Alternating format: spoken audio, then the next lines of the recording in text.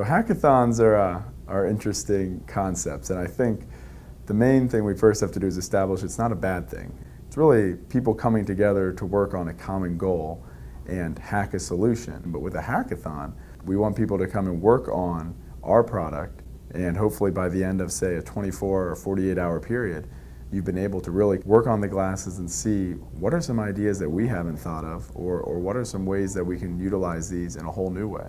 We're hosting it here on site at Epson America Incorporated in Long Beach. A lot of people don't know that where Epson is located. They don't realize there's a lot of technology companies here in the greater Los Angeles area. So we really want to bring some attention to the fact that tech is alive and well in the Los Angeles area, and that'll give us an opportunity to partner with a lot of people here locally as well as throughout the country.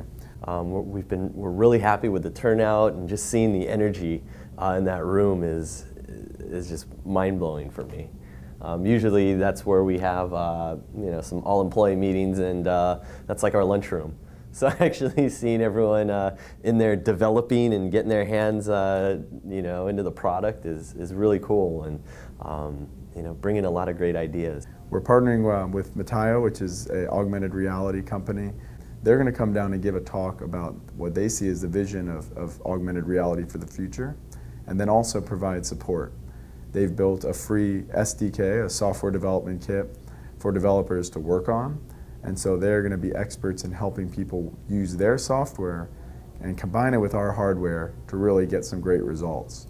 Metaio is the augmented reality company. Been around for about 10 years doing custom industrial installations for automotive, factory planning, construction.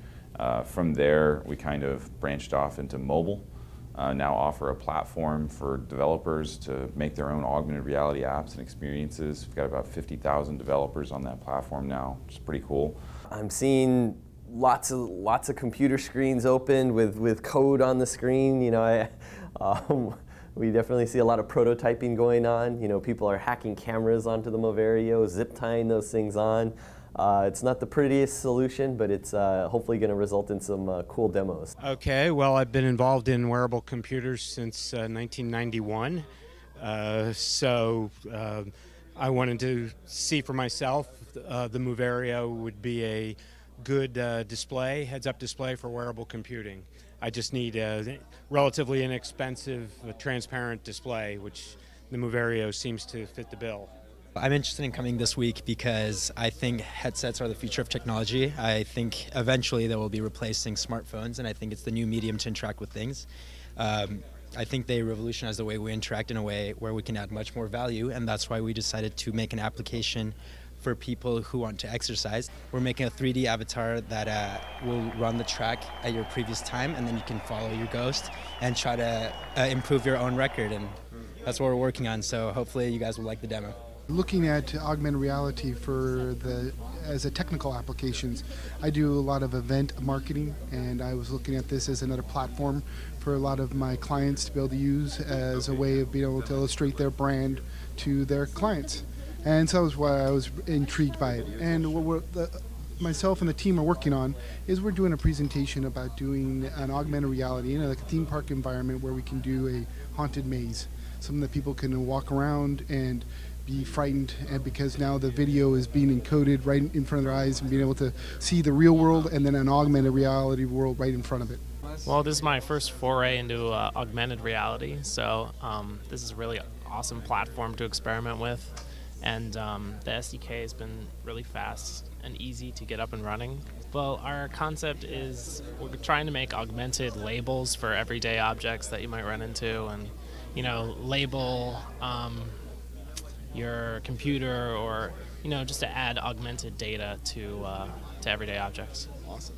The great thing about Metaio, their platform in augmented reality and smart glasses, is they kind of go hand in hand. It's very complementary in the respect that the smart glasses allow you to see the digital content overlaid over the real world.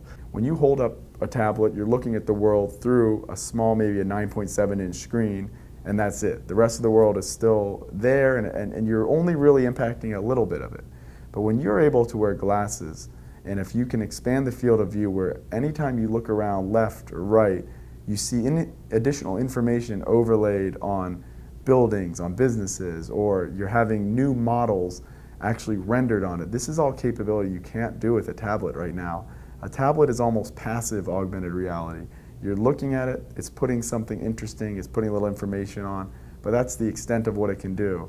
Hands-free, it's something that has been bandied about in discussions almost like as a punchline since like 2002, because we all recognize that hands-free could change the industry, but it always seemed like an infinite carrot on a string kind of thing, where it's always on the horizon and you can't really wait for it, you can't really plan for it, you have to stick with mobile or whatever you have. And for me, the wearable computing and the hands-free is really, I believe, like the penultimate destiny of augmented reality.